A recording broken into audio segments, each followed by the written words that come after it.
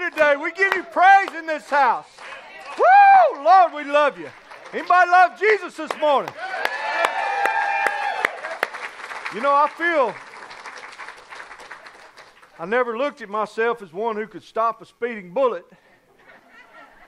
But now I feel kind of like a superhero or something, man. Give somebody 5 and you can be seated real quick. Man, I am honored to be here. I know that y'all been having a rough road the last week or two. It's good to have my bride with me this morning. Amen. Come up here.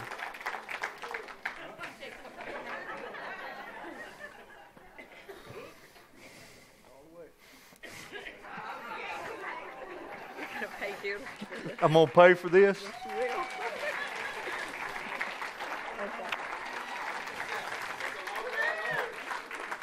Hey, is that a brick house or what? Huh? Come on. I am going to pay for it. When I was a little fella, my old daddy used to set trap lines all the time. Anybody in here ever trap? We used to catch coons, bobcats, coyotes, mink, otter. And we'd set a trap line on Mill Creek one time. And like I said, I was a little bitty fella, 9 or 10 maybe. And we hunted year round. I mean, it wasn't the only season we knew was salt and pepper, right? And we were setting this trap line on Mill Creek, and a coon, you know, a smart coon will turn a trap over, and he'll eat your bait and get out, and you won't trap him. So we come to a spot in a bend on the creek, and this coon had turned his trap over. And all of a sudden, my dad heard some dogs running a deer, and he had his 30-30 with him. He said, "You stay here, fix this trap." He said, "I'm going to run to the river and head those dogs." He said, "I'm going to shoot that deer if I can get to the river before he does." So, and he looks at me and he says, "Just follow the creek and I'll be waiting for you at the river." So, man, he takes off running, and I fix the trap, and I get it all just like it needs to be, get the plastic over it and get the sand on it, put the bait out. Well, I stand up and I take this duffel bag full of traps and bait and all kind of stuff, and I put it on my shoulder and I start following the creek towards the river. Well, man, there was a bend, and I went around the bend, and then it was a briar patch, and then it was thick, and I could hear those dogs in that direction. And I said, you know what? It makes sense to me just to follow the sound of the dogs. Because, hey, that's where my dad's going to be, right? He's going to be heading the dogs off. But that ain't what he told me. He said, "Follow the creek, I'll meet you at the river." So I head towards the dogs. And I keep going towards the dogs. And it gets later and later and later. And all of a sudden I realize I don't hear the dogs anymore. And I'm in the Sabine River bottom swamp, and I am very, very lost. All day long I wagged around in those woods, and I walked out after dark on the highway, down on Maryville Highway, a very long ways from my house. Somebody picked me up and said, "Son, everybody's looking for you." And all I could think about was, son, I got a serious whooping coming, right? So he takes me all the way back to where we lived. We get out, man, the law's there, the game wardens are there, and cars I don't even know. And my mama comes outside, and she looks at me, and she hugs me, and then she reaches, and she starts slapping. You ever been there? You're so excited to see somebody, but you just want to hit them in the face. So we had to go down and shoot the gun. My dad come out, and I'll never forget what he said. He looked at me. He said, "Why didn't you just do what I said?" See, how many times have we got a good, clear word from the Lord? He'd say, "Just do what I said. I will meet you at the river. I will be there when you get there. Just follow the creek." But we begin to walk this thing called life, and all of a sudden, I begin to think, you know what? My way, the way I see it, the way it sounds to me, I might do better Not to do it His way, but to do it my way. Just for a little while. But see, when you go to listening to the hounds of hell and they off running over there, they're going to leave you high and dry every time. We have to stay focused because the enemy comes to steal, to kill, and to destroy, and he wants to distract you so that we will never find the river. So that we'll never find that place where God said, I'm waiting on you. Amen? You got your Bibles this morning. I titled this message this morning, Riding the Wreckage. Riding the Wreckage. If you will, turn with me to Acts chapter 27. We're going to start reading in verse 39.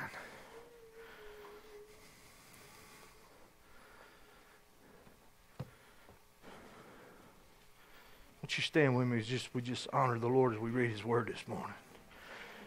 I love you, Pastor. Words cannot describe the relationship that we have. And if I had to stop another bullet for somebody, I promise you it would be him. I just hope I can do it in a superhero way. It says, when it was day, they did not recognize the land, but they observed a bay with a beach on which they planned to run the ship if possible. And they let go the anchors and left themselves in the sea. Meanwhile, losing their rudder ropes, and they hoisted the mainsail to the wind and made for shore. But striking a place where two seas met, they ran the ship aground, and the prow struck and remained immovable. But the stern was being broken up by the violence of the wind. And the soldiers' plan was to kill the prisoner, lest any of them should swim away and escape. But the centurion, wanting to save Paul, kept them from their purpose and commanded that those who could swim should jump overboard first and get to land.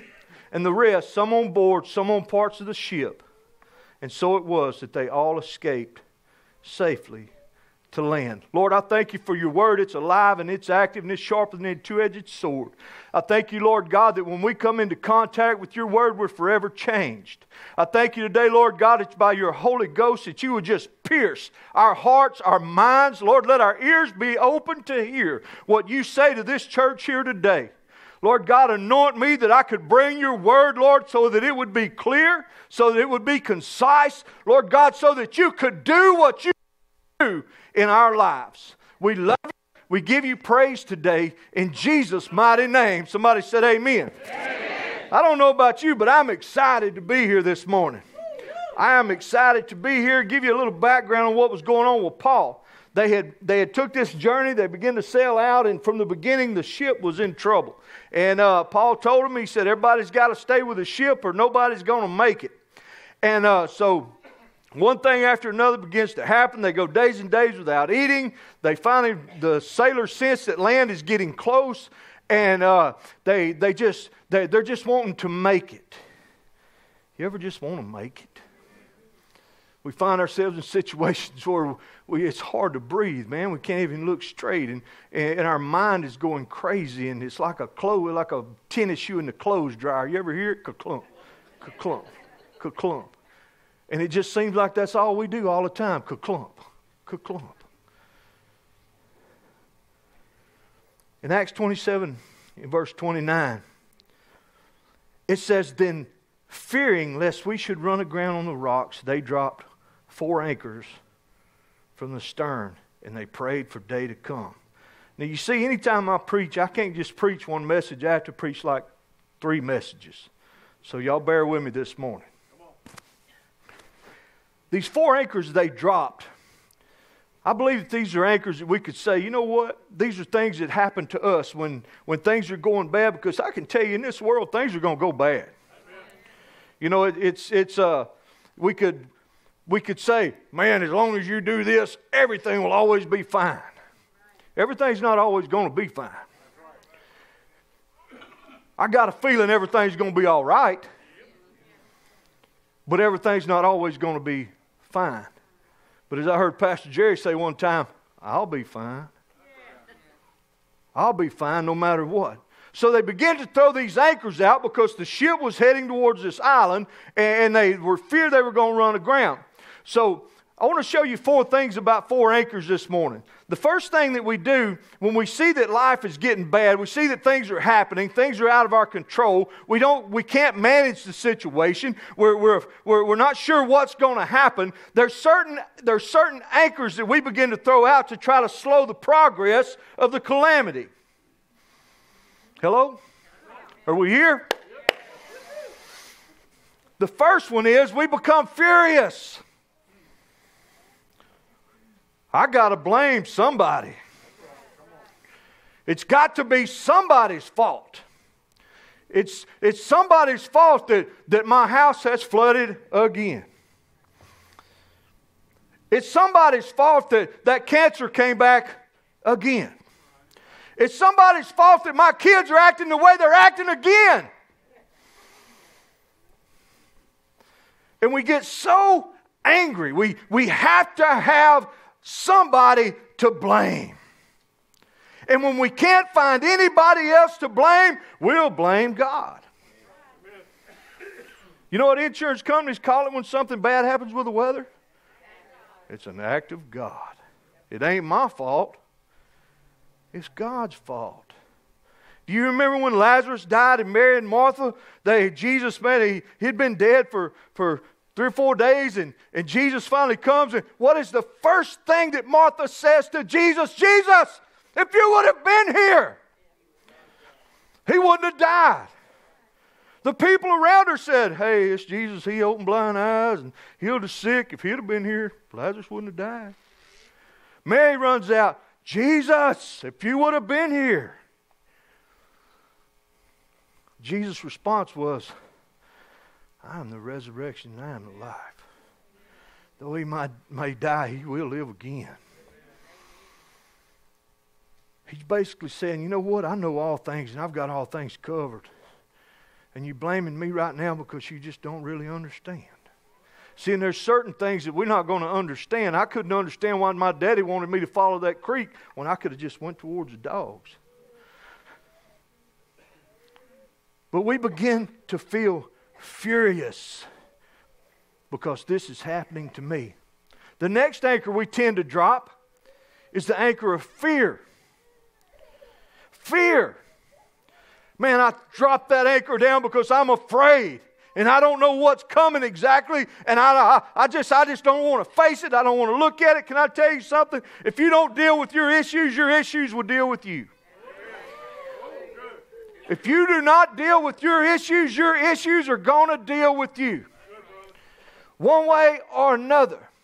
Jesus said, I say to you, don't worry about your life. What you're going to eat, what you're going to drink, about your body, what you're going to wear. He said, is not life more than food and the body more than clothing? He says, look at the birds of the air. For they neither sow nor reap nor gather into barns, yet your heavenly Father feeds them. Are you not more valuable than they?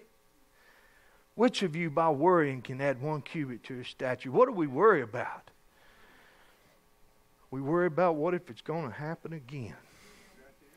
See, and when we begin to worry about what if it happens again, what are we going to do if it happens again? Oh no, it might happen again. We begin to live our lives based on what if instead of what is. What is? Jesus is. Don't be afraid.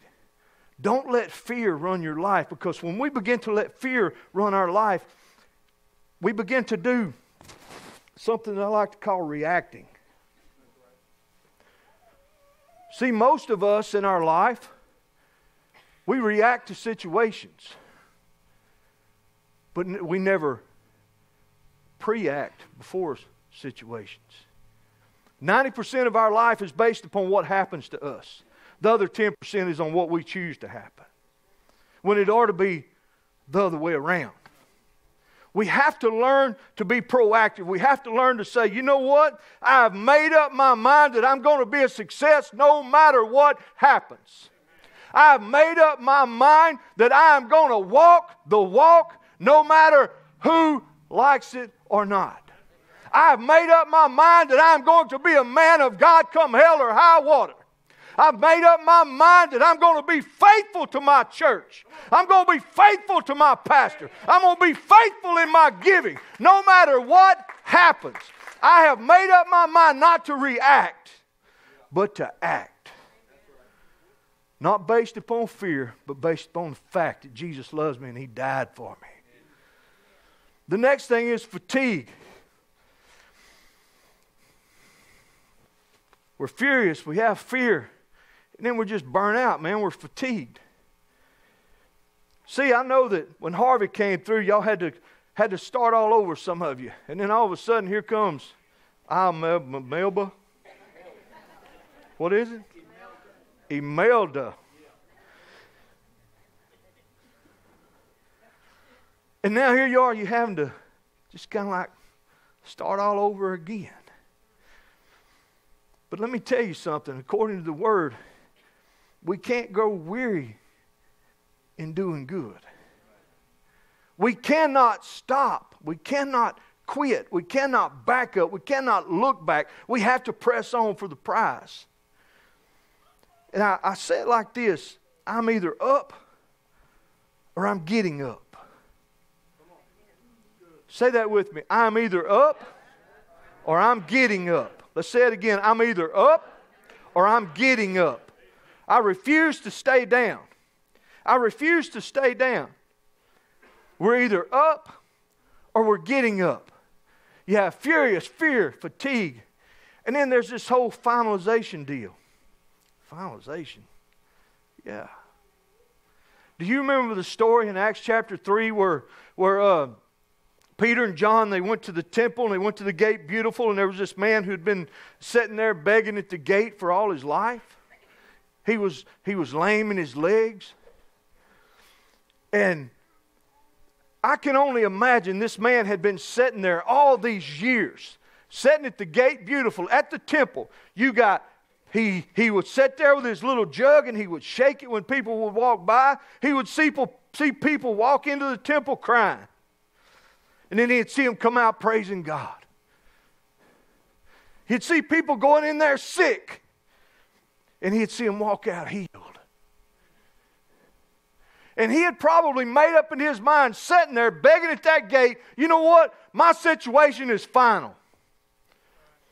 I will never get to go into the temple. I will never pass through the gate beautiful. I will always sit here. I will always be a beggar. I will always be a loser. I will always have to depend on everybody else. I will never accomplish anything in my life. All those things that my daddy said about me, how useless you are, how trashy you are, how you'll never make it, I begin to believe those things. My daddy used to tell me, son, I wish I'd have killed you when you was a kid. That way I could have got away with it. It's like, wow, Dad, I love you too, right? But see, I can only imagine he felt like my situation is final. There's nowhere for me to go from here. This is as good as it's ever going to get. You ever felt like your situation is as good as it's ever going to get? I have. I thought, I'll never get past this. I'll never get over this. We went through a series of things in our life where after Hurricane Rita, I was helping rebuild somebody's house and I broke my back. I had to have surgery. By the time I got over that, I was bush hogging at the church. The bank caved off. I rolled the tractor over on myself. By the time I got over that, I went hunting with some guys and they shot me with a loaded double R. I still think you had something to do with that.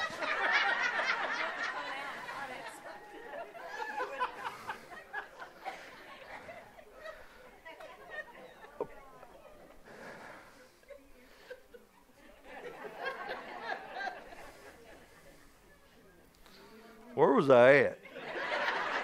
Finalization. I got shot. About the time I was about to get over that, I had a wreck and I hit a bridge. I broke my hips, my fingers, my shoulder.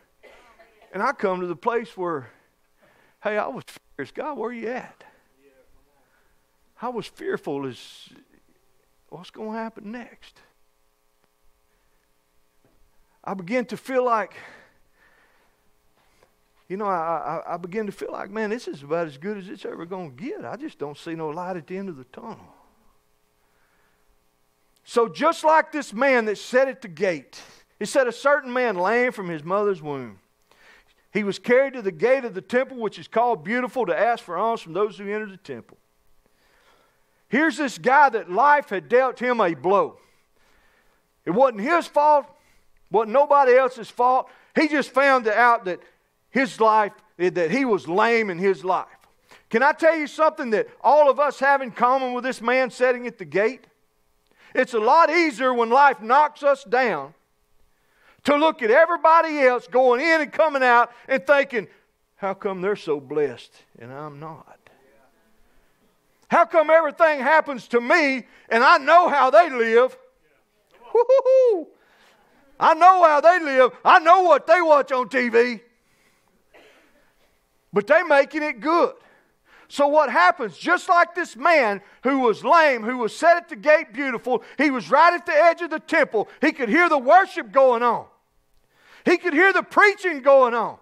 He could see people coming and going, their lives being changed every day. And we as believers, life hits us licks, knocks us down, and we find ourselves sitting at the gate Beautiful, and because we're lame,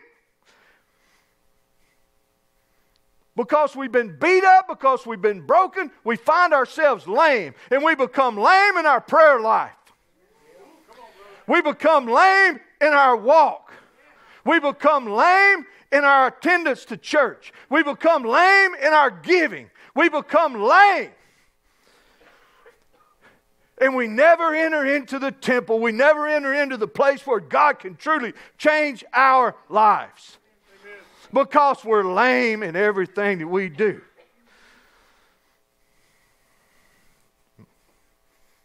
Are we good? Y'all ain't throwing nothing yet, so I'm standing up here where I can get behind this pulpit if I need to. But we find ourselves lame. And then all of a sudden, somebody comes along and says, you know what? Silver and gold I don't have. But in the name of Jesus, get out of your lameness. Get out of your chair. Get out of your place of fatigue, your place of fear, your place of finality, your place of being angry with everybody and everything because life hasn't treated you right. It's time to get up and say, I'm going to the gate Beautiful. I'm going to see Jesus. I'm going to be filled with the Holy Spirit. I'm going to see my life changed. I'm going to help somebody else get their life changed. Preach it, I am. Woo!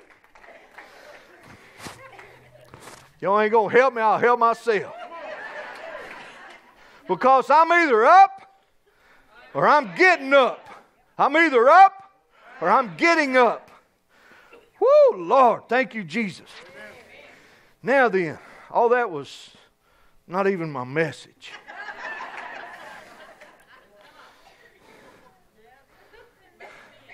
Are y'all ready? See, there's two kinds of people when it comes to crisis. There's two kinds of folks. Let's read Acts again. And the soldiers' plan was to kill the prisoners, lest any of them should swim away and escape. But the centurion wanted to save Paul. He kept them from their purpose and commanded that those who could swim jump overboard first and get to land, and the rest, some on board, some on parts of the ship. And so it was that they all escaped safely to land. There's two kinds of people here. First, you got strong swimmers. You got strong swimmers. It does not matter what the circumstance or the situation, how it looks, they always seem to know what to do. They're always out front. Pastor Jared's a strong swimmer. I called him the other day. I was telling the worship team in there. I called him and when I heard about the church and his house and you guys getting flooded again, and I called and I was feeling all pitiful, and I called so he and I could cry together. That didn't work. I said, Pastor, I'm so sorry. I'm sorry to hear about your house again. I'm sorry to hear about your church flooding again. He said, Kennis. I said, what? He said, ain't nothing but a little bit of time, money, and hard work ain't fixed.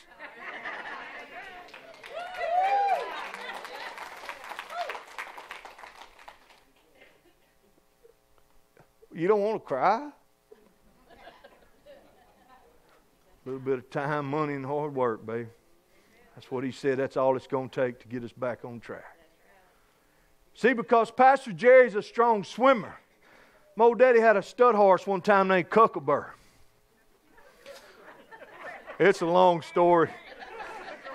Yeah, you take a Cuckabur and put it under the blanket on the horse, you get on him and, yeah, whoo, it's rodeo. Anyway, old Cuckabur was a strong swimmer, man. I'd ride down to that river where we lived, a good 150 yards wide. You could take old Cuckabur and lead him down on the sand or walk him down on the sandbar, and he'd just wade on off in that river with you, and we'd swim to the Texas side. Many a time I slipped off the back of that saddle and got a hold of his tail, and right we'd start going to the bank, I'd slide back up on, and I'd ride over there and I'd kill y'all's deer on the Texas side.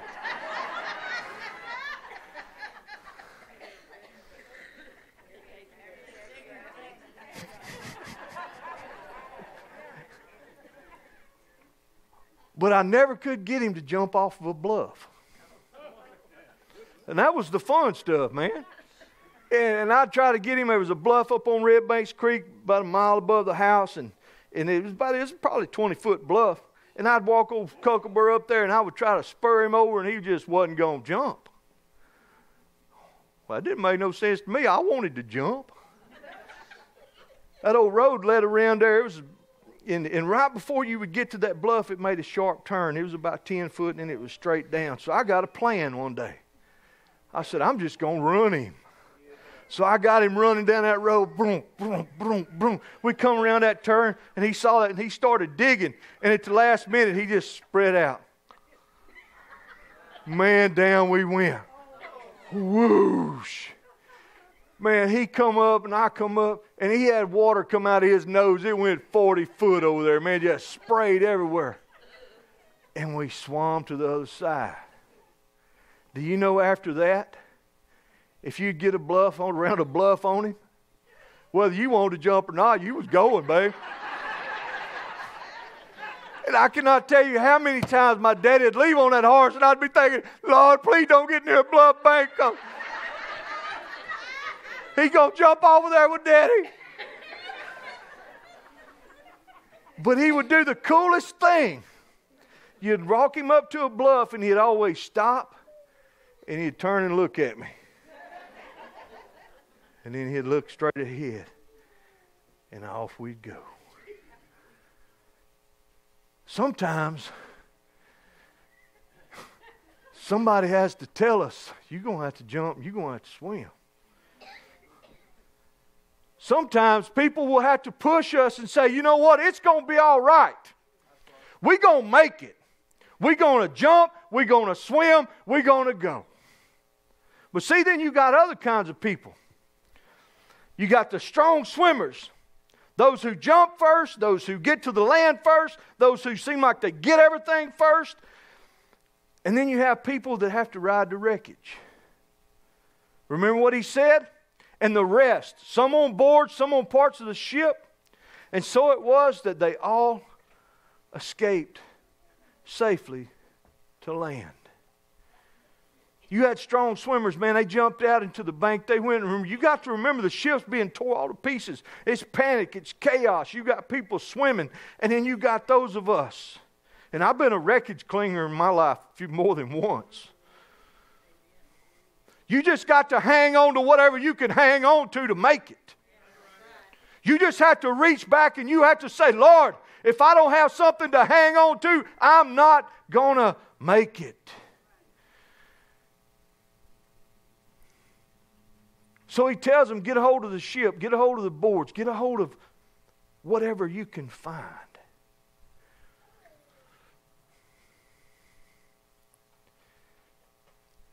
You know, Joseph was a perfect example of a man that rode the wreckage.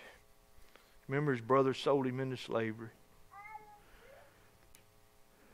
Then he ended up in prison. There were times when he could have said, Lord, I give up. Lord, I quit. I'm tired. I'm burnt out. I'm afraid of what's coming next. And Lord, I'm angry with you because I've been faithful and you let me go through this. But he didn't.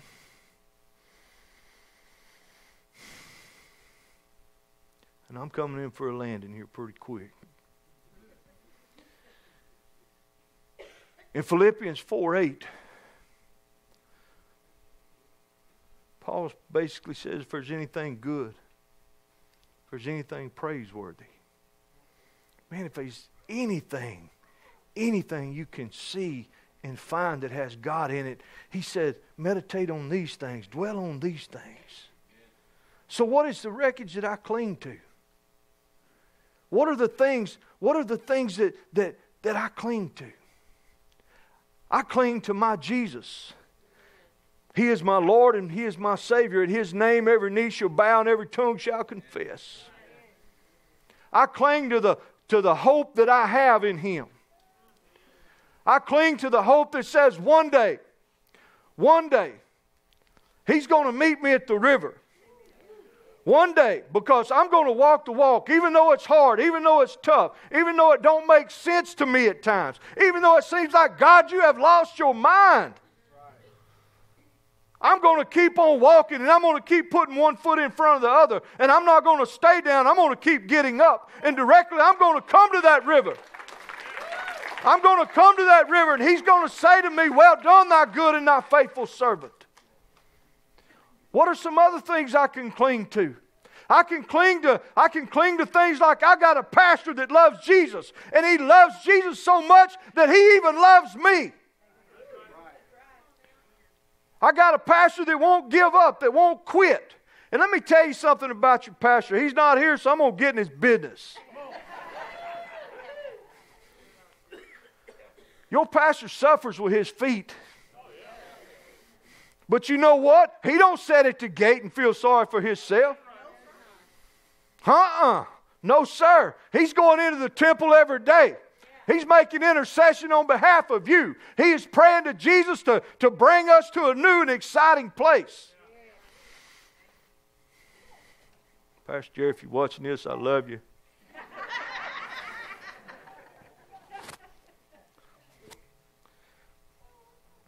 You have to hang on. My brother said it up here a while ago. Man, we got some strong swimmers in this church. You hang on to knowing that, you know what, if I'm in a bind, I can call on my brothers and my sisters at Little Country Church and something will happen. You can hang on to the fact that we have fellowship, that we love each other. You know what? Strong folks, strong pastors, strong fellowship. Can I tell you why the devil hates you so much? I was about 15 or 16 and me and my old daddy couldn't see eye to eye anymore, and I ended up leaving home, and I got a job fixing flats at a tractor place. I'd go to school in the mornings and I'd go fix flats in the evening. And there was this old man come up there, and he had some kind of tire in the back of his truck, and I was looking at it, no big tractor tire, and I was telling him, yeah, I can do this and that. He said, where are you from, son? I said, I grew up in a little town called Evans. He said, I know where that's at. He said, you know where that Gene bunch from out there? I said, yes, sir. I said, Slick's my grandpa. I said, and Doc's my uncle. And this old man got this look on his face like pure hate. Just the blood left his face. He just drained out, and he just looked at me. He said, we got into it with that James bunch one time. He said, my brothers and I, he said, we was at a shindig. He said, we decided to leave because we knew their reputation. He said, they followed us down the road and run us off in the ditch. And he said, before it was over with, he said, they held my little brother down. They cut his heel strings. And he never walked again.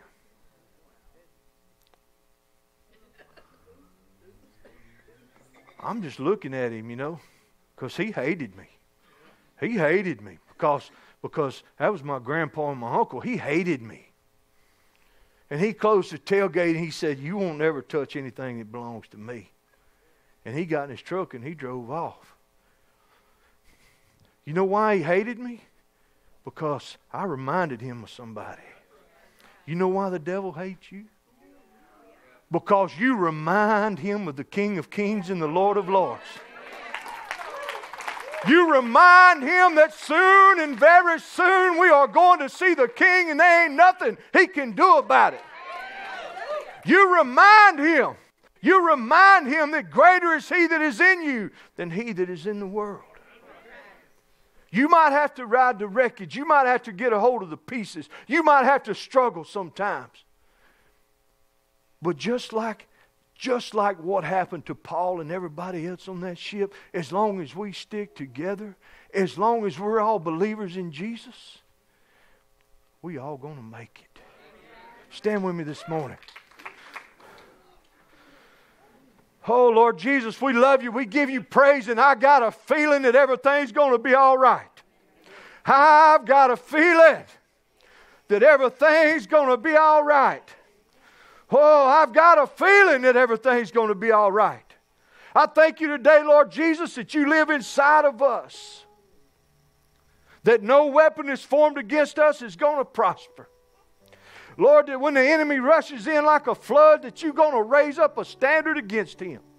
I thank you today, Lord, that even though some of us may be riding the wreckage, we hanging on, we're wondering why. Where was you?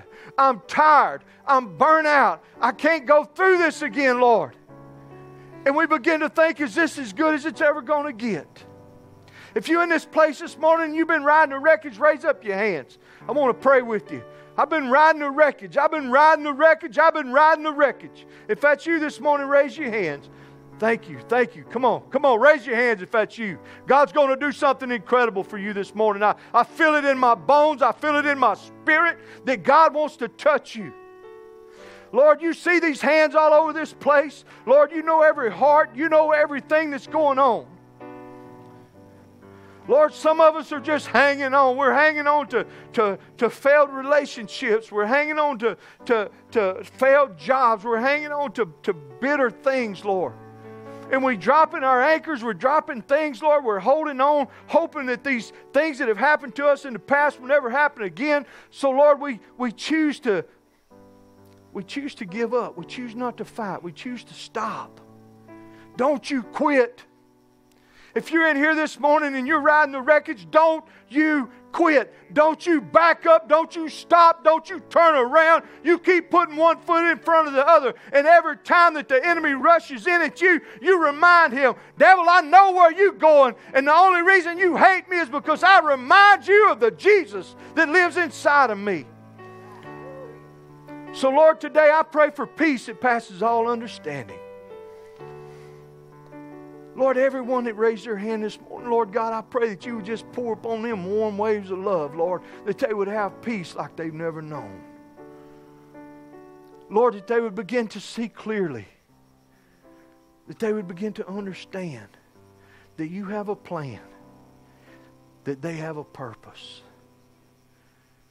And if they'll just keep following the creek, one day you're going to meet them at that river. You're going to meet them at the river. Lord, I pray this morning that you would give us all the ability and the strength to be strong swimmers. Lord, we would realize we're not down. We're not staying down. We're not defeated. We're not beaten. Because we're either up or we're getting up. Lord, I'm going to deal with my issues before they deal with me. We love you. Let's just take a minute. Let's just let the Lord move in here. Let's just raise our hands and let's just let the Lord move. Oh, thank you, Jesus. Thank you, Jesus. Touch us, Lord. Lord, let your Holy Ghost just burn a spiritual, Lord, just through every wall that would try to hinder, Lord. Through every mountain, Lord God, let your Holy Ghost just move. Shake us, Lord God. Wake us up, oh God. let us realize, Lord Jesus, if you live in our hearts, we all going to make it.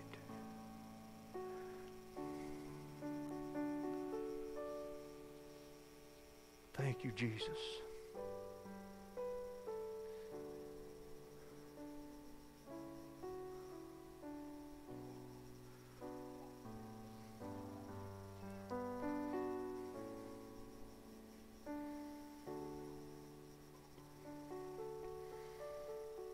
I want to end with this.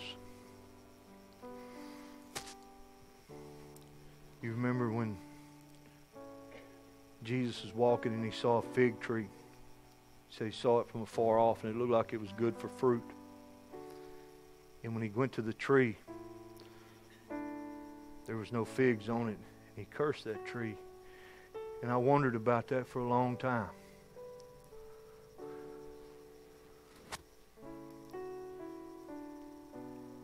And the disciples even said, Lord, it's not the season for figs.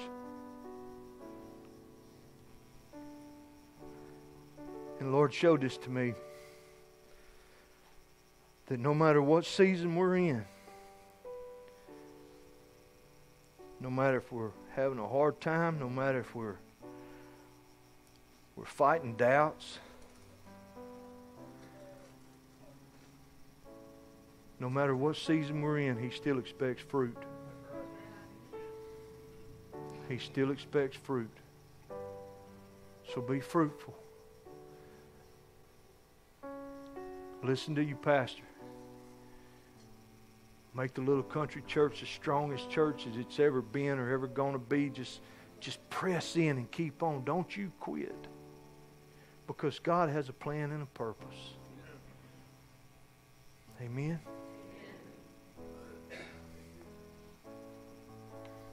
I love you, little country church.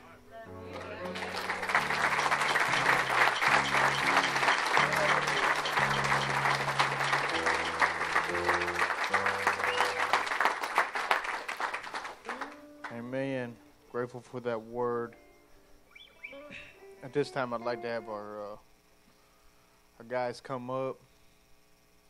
If you guys need a tithe and offering envelope, go ahead and lift up your hands.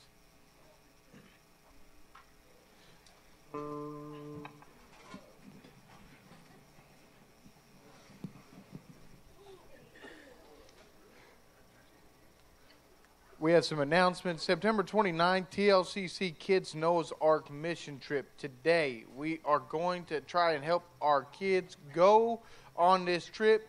Listen, I've seen all the pies and the cakes and every other assortment of goodies back there. Listen, if you don't want them, buy one for me, okay? I'm helping one car, and they got like 8 things from one car. I know there's enough back there. Let's support our kids. This is how they're going to be able to go. This is how they're going to be able to go without stress, without, we're going to be able to do this. We want them to enjoy this to the fullest. How are they going to do that? Your guys' support.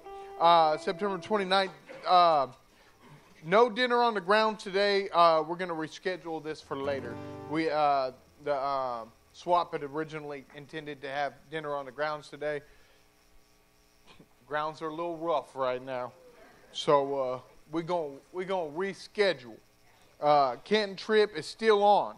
If you are not going, be sure to call and cancel your hotel reservations. I don't see Miss Marie here, but if you're not going, they say cancel the reservations, but you can still go up. You can go up for the day, hang out. If you ride a bike, I know Zion's Lions, you guys going to still ride? No, J-Bo's not. I know Pastor is. Robert's going to be leaving. Oh, okay, Robert's going to be leaving. Leaving North Campus at 9 o'clock. There you go, leaving North Campus at 9 o'clock. And that will be on Saturday? Thursday. Oh, okay, good. Original plan. Just like original. There you go.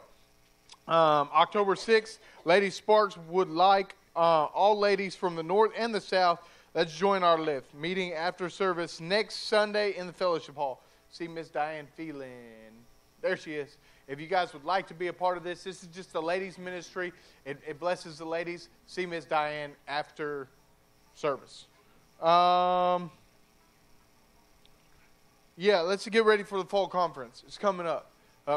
We always say it. Look, the reason this church is a success is because of you guys. Without you guys, it doesn't mean nothing. So let's show up. Let's this thing be a success. They are going to be smoking meat. They are going to be cooking. I believe we're going to have the North Campus. The chapel should be ready by the time conference comes. So we're gonna praying, hoping. If you guys want to help, we're there every day. Come help. We'll have food, huh? Yeah, it's every Mondays. We had pastor last time. He said, "Look, we're going 6 days a week." This time he was like, "Pump the brakes. Let's be smart. Let's not wear ourselves out. Let's be wise in this," and which is great. Not only for me and my family, but for everybody, because we realize there's life that has to happen outside of the church, and so we got to keep on with that. But this conference will be a success because you guys show up. Not only because you show up, but because what you take from that conference, you apply to your life. That's what makes a conference successful, is that you learned something, that you applied something to your life, and it made you more like Christ. So we're excited for this. Today, we're believing God for jobs and better jobs. More money, less hours. Benefits, sales and commission, checks in the mail, gifts and surprises, finding money, bills paid off, settlements, inheritance, rebates and returns, debts demolished, royalties received, favor, success to the kingdom.